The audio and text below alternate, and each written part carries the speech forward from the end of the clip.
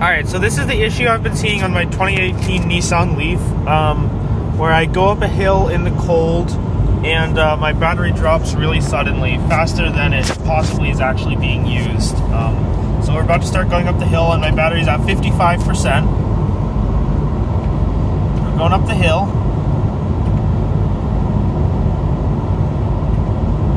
And it starts dropping.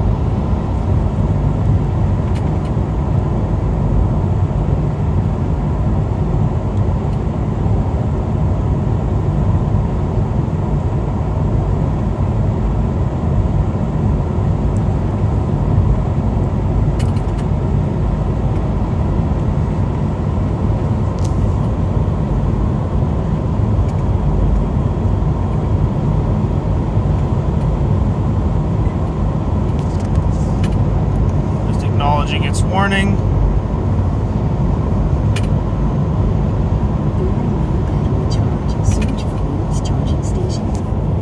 Alright, and now we're at the top of the hill. And I'm going to reduce my speed because we just went into a different speed limit. But we just went from 55% to 1% going to the top of a hill. And now you can see we're not even regenning, but the battery is coming back. So it's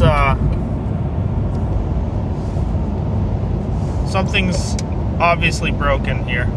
That's not really right. So yeah, so now we're at 46%, and I bet a little bit will come back, which is 50%. Yeah, so reasonable. So it took 5% to go up that hill, which is much more reasonable.